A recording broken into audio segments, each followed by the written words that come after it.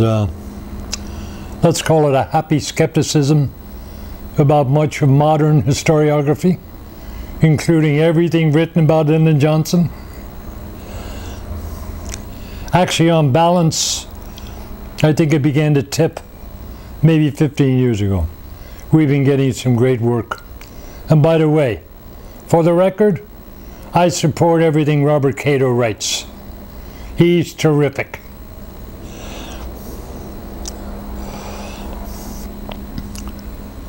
I should add, in self-protection, no, he hasn't interviewed me. And we're going to be long dead, Carol and me, by the time he gets to that volume. I can see Lyndon sitting up there smiling and saying, "Good."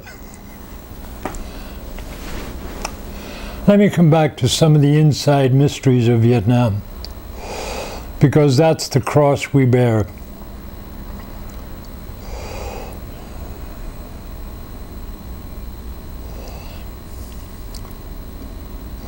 I've talked about this a little with my other poet, Harry McPherson, but Harry is a very private man, son of a bitch.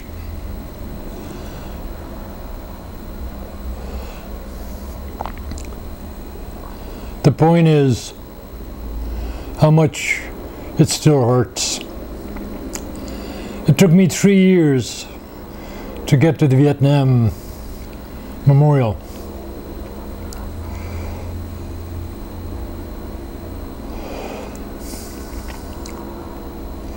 Just last year I ran into somebody who had been on the National Security Council staff, tucked away in one of the limitless number of offices in the Executive Office building. Who the hell knew who they were? He was very blunt. He says he still has nightmares.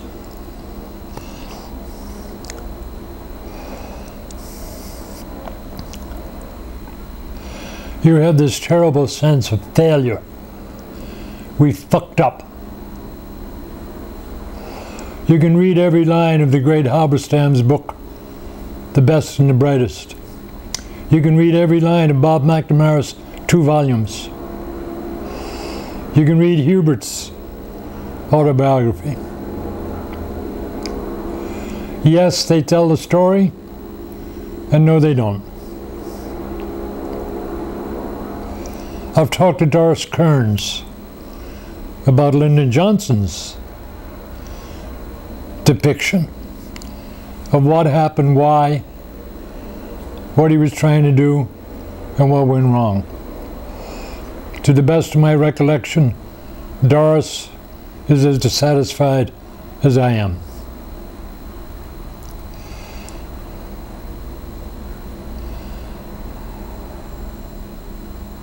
I'm pretty well convinced that former President Lyndon Johnson never told the story, as he would call it, the true story.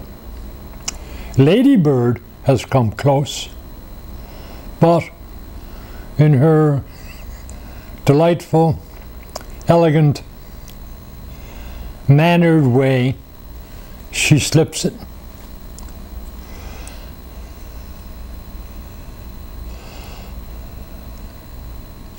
I still don't know what we did wrong. I know enough about military strategies to know those failures.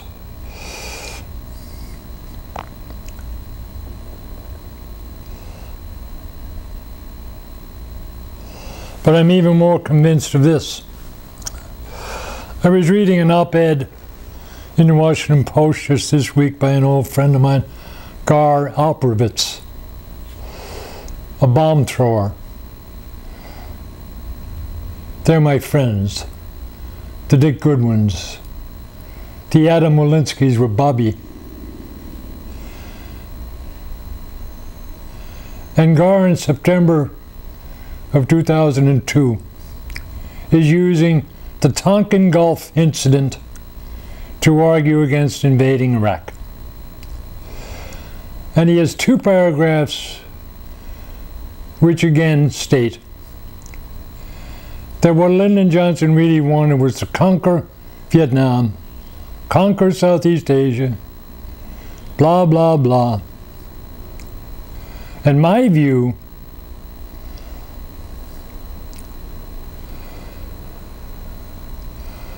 including some very disturbingly intimate talks with the president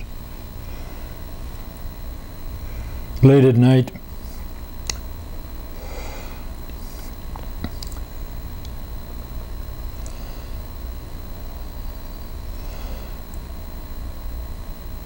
was that no American president from Lincoln onwards was more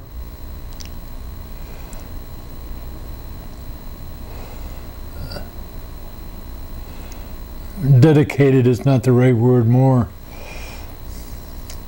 determined, or his heart was in this struggle. Nobody wanted peace more than the President of the United States. Cy Vance and Harriman have both told me their side of the story, absolutely the same. Cy believed at a cocktail party in New York just a couple of years ago that Lyndon Johnson killed himself. Suicide, he said. And he used a big word because of the grief that he couldn't solve this problem. But not solving it is totally different from pursuing it every minute of every long waking day of a president. And don't forget, for every one of those days and every one of those hours, we had a mighty Great Society legislative program up and running and rolling. And this president never lost sight of that. The Califano office, the McPherson office, the Lee White office, they were not day-to-day intimately involved in Vietnam policy. They were making the Great Society work. How many votes have you got? That's what Larry O'Brien was doing. Counting votes, massaging, getting the House and the Senate behind all these mighty programs. We had the great triumphs of the Voting Rights Act, the Civil Rights Act, 64, 65. The president's commitment to civil rights, to me, to most people I know and knew, was just as ironclad strong as it was in Vietnam. The shamefulness of this King family going on television a couple of years ago and still propagating in Atlanta that Lyndon Johnson was part of a conspiracy to kill Martin Luther King, it's an abomination. Of course, it's all about money. Because if they lose the name King, they're out of business in Atlanta at the Shrine. But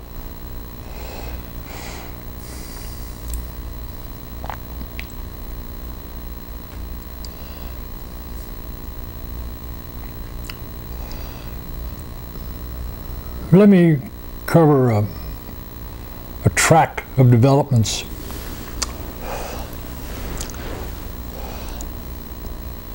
Beginning in the summer of '68.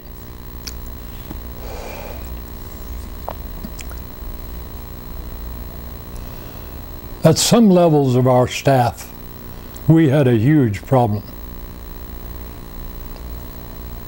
Simply put, the President of the United States was not supporting the nominee of the Democratic Party.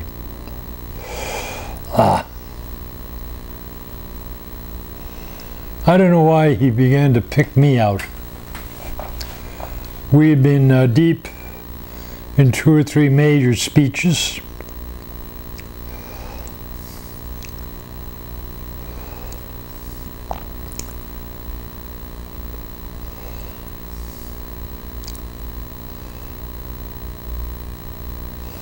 But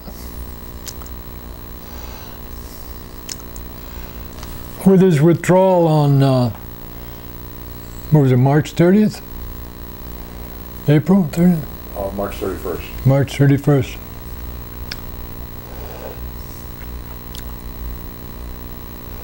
In June, I found myself so disturbed and angry, a lot of anger,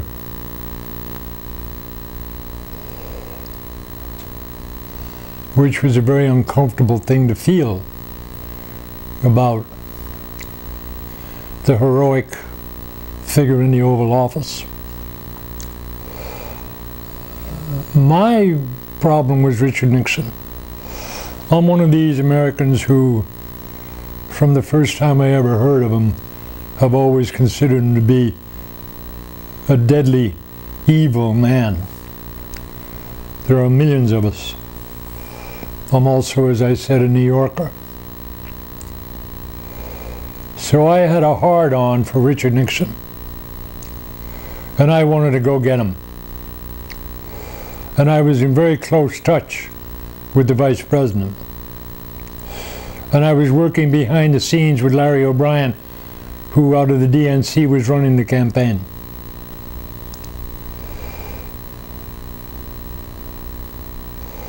The staff was, at the high level, very nervous about this. How do you push Lyndon Johnson into supporting Hubert Humphrey when he regards Hubert Humphrey as an enemy of Vietnam policy? Hubert, for his own reasons, self-interest, to get elected, began in the summer of '68 to slice and dice words, language.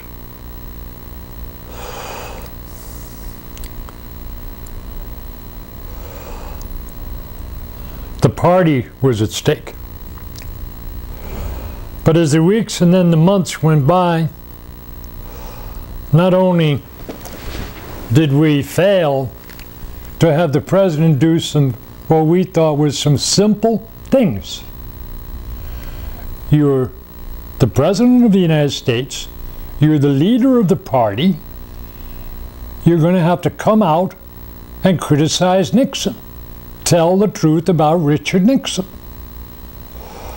And he refused to do it. All kinds of people began by phone and mail and meetings to the media, began to get on the story. We had a very disturbing second and third stream of opinion, which columnists were beginning to write that Lyndon Johnson really preferred Nelson Rockefeller. Lyndon Johnson might actually prefer Richard Nixon because of Nixon's lying campaign promises. I have a plan to end the war in Vietnam. We had this mysterious involvement of Claire Chennault. We had stories of money changing hands. It was getting very dirty.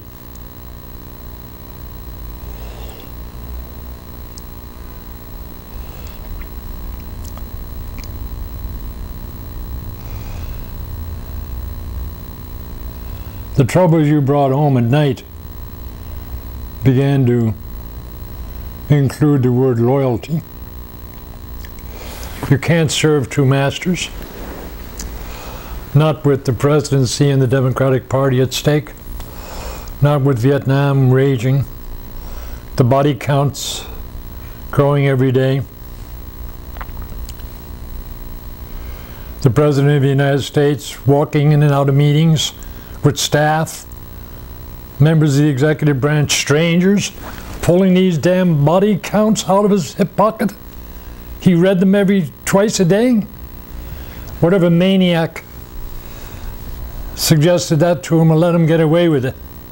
I know Lady Bird hated it, but he was fixated on casualties.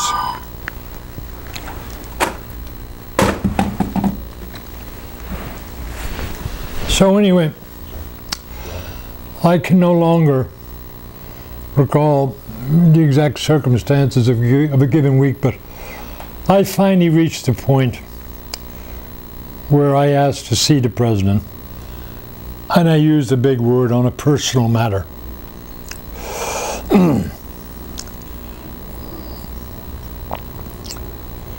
It was a beautiful summer's day. I have an Okamoto photo of me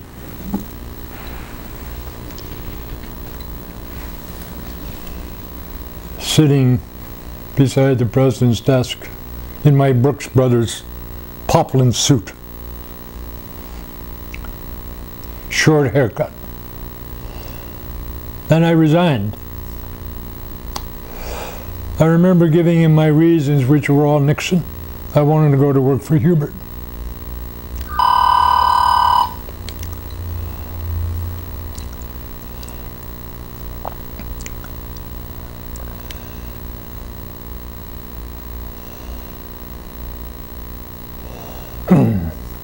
It's the most amazing memory loss, and it happened instantly.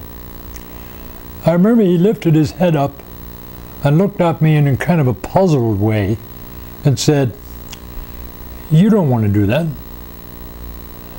And I'm sure I tried to re-argue my basic point. And then he looked at me and he says, "No. I need you here, and the country needs you here." Then he gave me the look and he said, "No." I don't know whether I expected anything, but I never expected no. I walked out, turned into the next door, Marvin Watson's office. He knew I was in there, probably knew why. And he looked up at me from the desk with a quizzical face and said, "Well?" And I looked and I said, "Marvin," and I turned my body around. I said, "He turned me like a top." I don't know what he said. And Marvin looks at me and says, "That's no."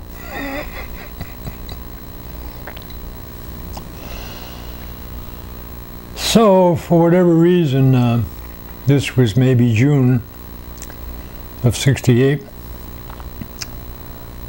I went back to my office and went back to work.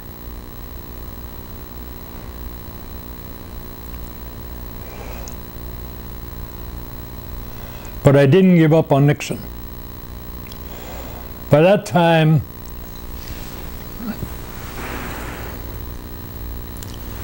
I had almost maneuvered Harry McPherson into being right there with me. I say almost because Harry is so gentle, apart from being brilliant. And I was still angry at this very peculiar situation of Lyndon Johnson having never said a single word in support of Hubert Humphrey and against the Republican candidate. And I'm supposed to be a chief speechwriter?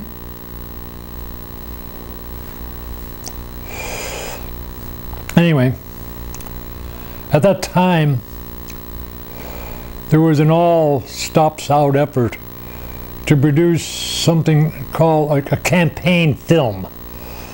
And there was a couple of versions came through from God knows where, and the president hated them. And he was right. Stock footage, parades, Harry Truman, FDR, JFK.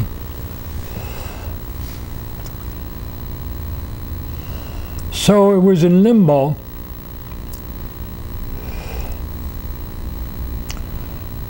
And one of the wonderful things about being a writer, there is such a thing as a muse. There is such a thing as inspiration, maybe divine. And one night I found myself sitting on my typewriter, and I took the script of the film and began to rewrite it as a film script. But in the middle, after a 2-minute opening, the film cut to the President of the United States sitting at his desk in the Oval Office, saying to the people of America,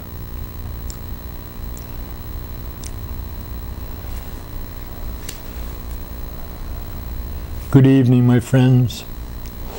4 months ago, I resigned this office.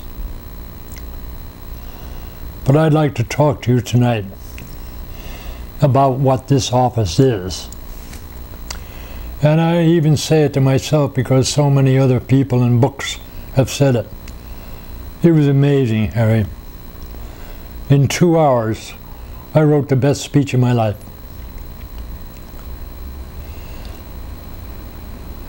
And at the end, it did have the big paragraph. Richard Nixon doesn't belong here. He doesn't have the character.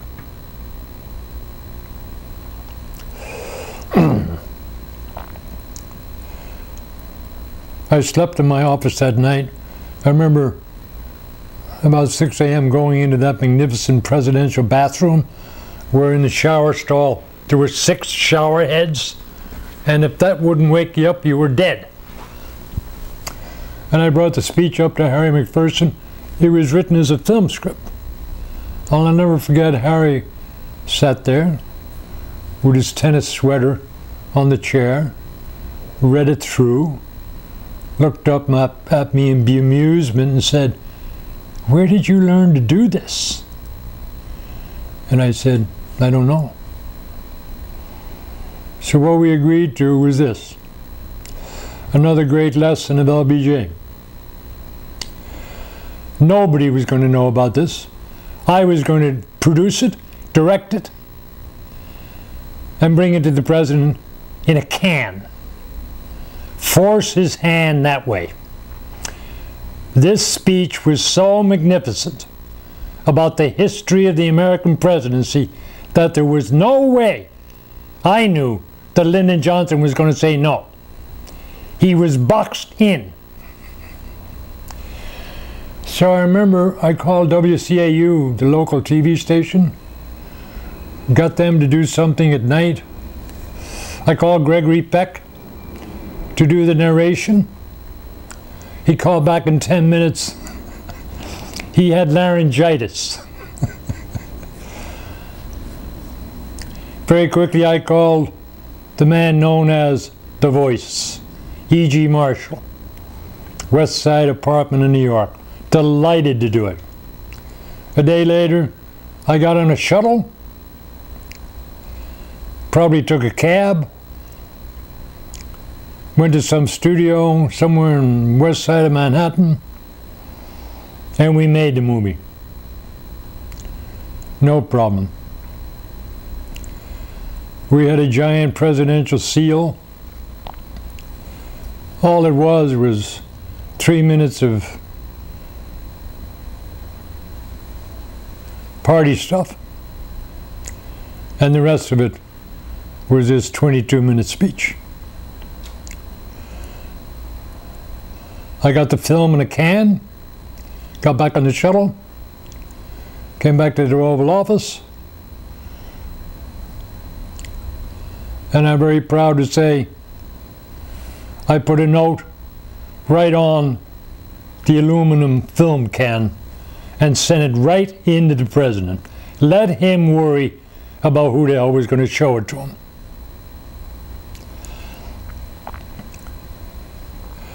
George Christian's book takes over at that point. He immediately called George. George arranged for viewing,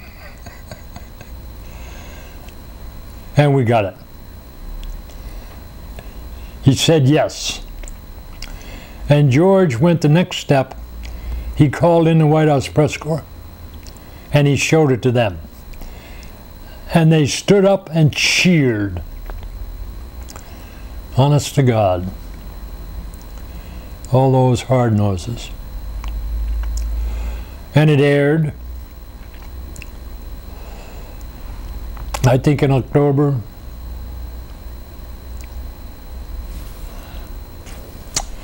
Whether it helped or not, it was very late. Hubert had had his money turned off. A couple of years later, I had a long dinner with John Connolly, whom I had come to admire and kind of love a lot. And John indeed did confirm that Lyndon Baines Johnson had asked John Connolly to turn off the money. Ain't that amazing? When you think of the squeaker victory that Richard Nixon won. Why? Historians can give a bunch of reasons for every question, but surely the simple answer is Vietnam.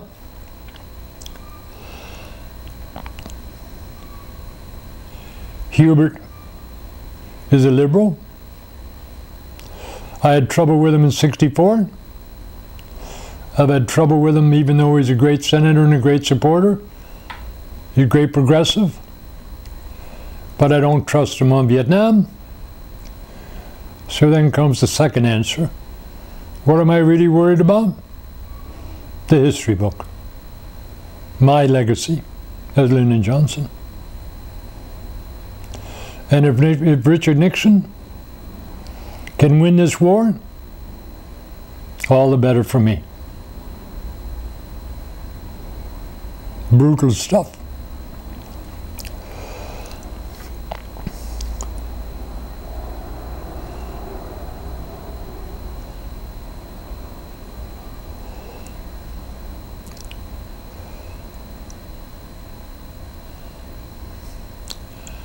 The actual withdrawal speech might be just worth touching on because there have been so many versions talked about and written about, I suppose. My contribution is, at that time the president had basically, well, he had ordered that I was now the editor, the writer of last resort for everything. And we had been working that system for about 6 months. So I was at home this Sunday morning.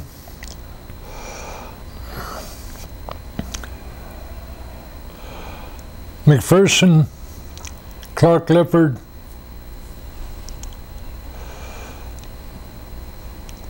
all the mysterious intelligence chiefs,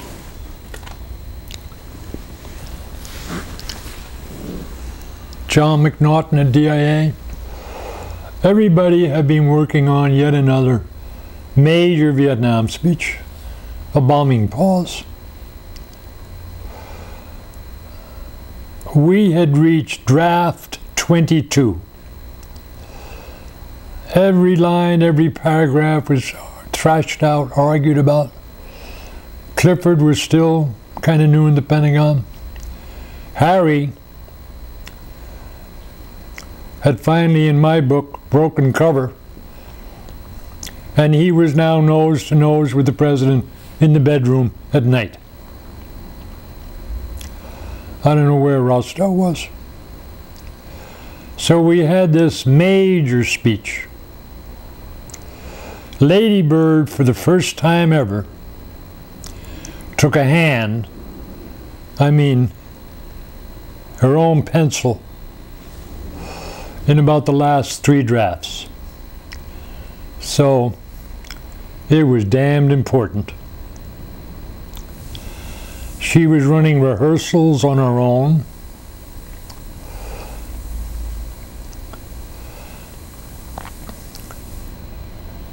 To skip just a little bit ahead, Lady Bird Johnson was actually in the teleprompter room the night the resignation speech was to be delivered. In this little box of a room, the First Lady. That's how intimately involved she was with this speech. Of course, for most of that Sunday, all of us but about 5 people believed that it was the big Vietnam speech. So my phone call was from the White House operator, and she said, the president wants you to come immediately to the Indian Treaty Room. I didn't even know where the hell it was. So I finally found it in the EOB. I walked into this magnificent 19th century room, long burnished table, and there were 2 or 3 men sitting at the table, and one of them was Horace Busby. I walked over, Buzz looked up, he motioned, and there was a speech folder, one of our regular black books, at a chair. I asked him, what's going on? I'm embarrassed to say I can't remember who the other 2 people were, but they weren't White House staff.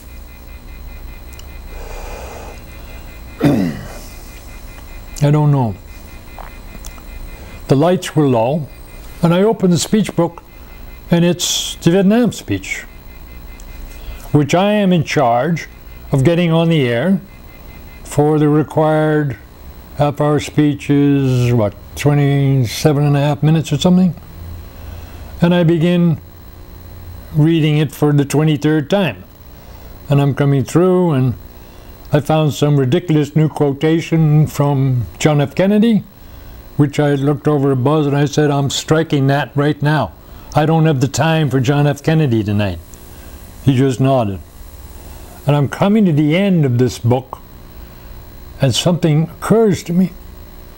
There's too many pages left. And I cheated. I flipped to the end.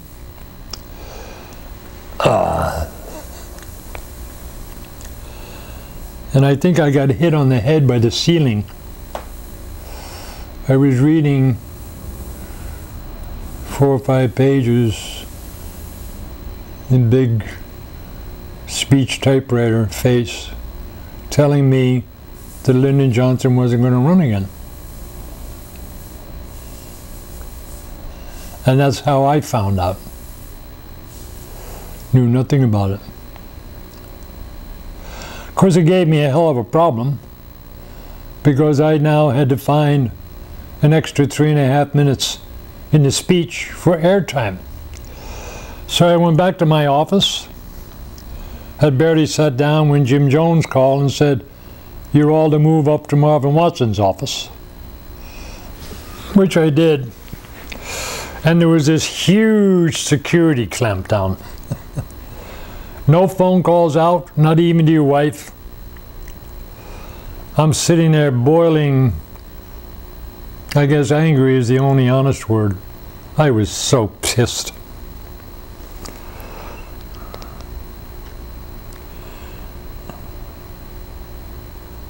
I remember calling Art Oaken, our economic advisor, a gifted, literate economist, for help in trying to cut some of the economic stuff. And Art came over, and this is true, I can still see this. I'm now using a typewriter in Marvin Watson's outer office, and as I went, with Art Oaken standing beside me, as I went to put my hands on the keyboard, my hands were shaking and I couldn't type. And I think it was anger. It sure as hell wasn't fear. Clinically, it might have been shock.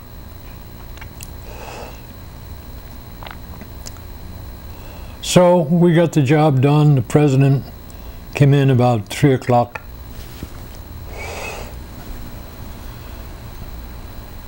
didn't have much to say.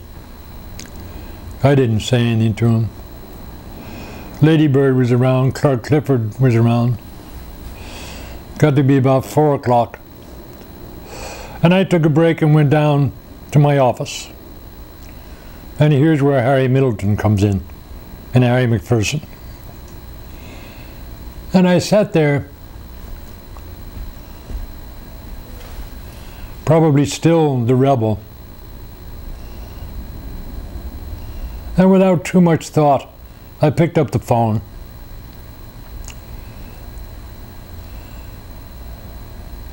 The hell with all these bureaucrats, their stupid secrecy. And I said, get me Mr. McPherson. He's probably on the tennis court. 10 minutes later, the phone goes and it's Harry. And I had written this out. I said, Harry, Charles, I'm in the office and I'm only going to be able to say this once. He said, go ahead. I said, I believe you should be here tonight. And Harry's voice rose and he said, Jesus, he's going to do it? I said, Harry, you should be here tonight. And I hung up. And then I called Harry Middleton and said the same thing. Right? I also recall that maybe Harry Middleton and I shared another historic moment that night. Like many of the staff, I had serious toothache problems. We never got to a dentist. And someone had given me a bottle of Jack Daniels. And I kept it in my bottom drawer.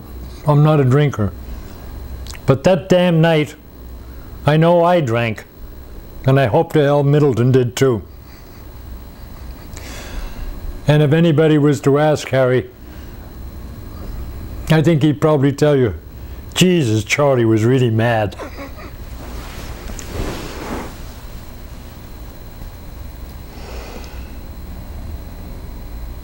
The most moving hours, of course, were after the speech.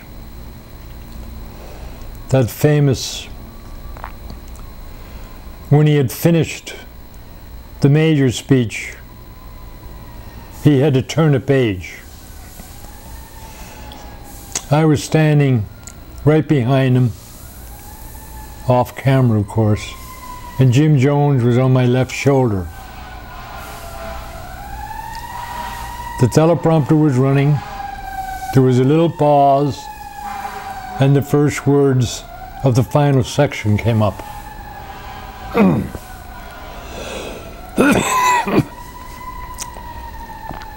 And Jim and I have both agreed. And I talked to I talked to Linda Bird also about this.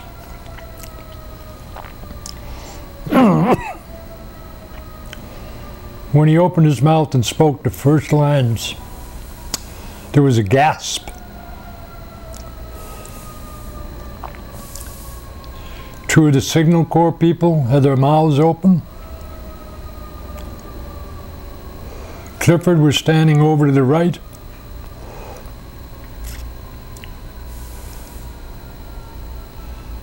It was so hard to believe that he was actually sitting there, you know, a hand's span, an arm's length away, basically retiring. Hell of a moment.